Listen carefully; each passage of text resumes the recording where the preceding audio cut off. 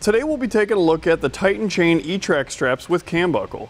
They're available in 3 lengths, 12 feet, 16 feet, and 20 feet. They're color-coded to help you tell them apart.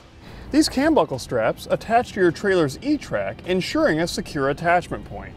Here we're using them with our wheel chocks, but you can use them just about anywhere you have E-Track. If you need E-Track, it's available in various lengths here at etrailer.com. They have an 835-pound safe working load limit and a 2,500-pound maximum brake strength. They're made out of a durable polyester webbing and they're 2 inches wide.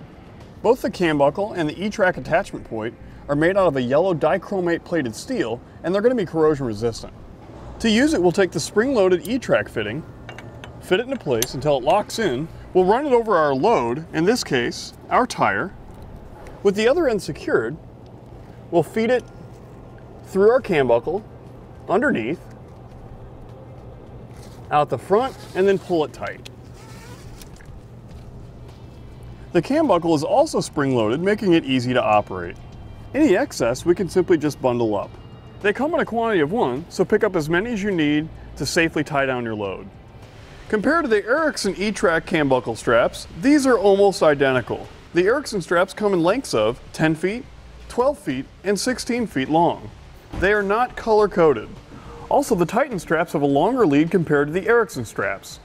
And that completes our look at the Titan Chain E-Track straps with cam buckle.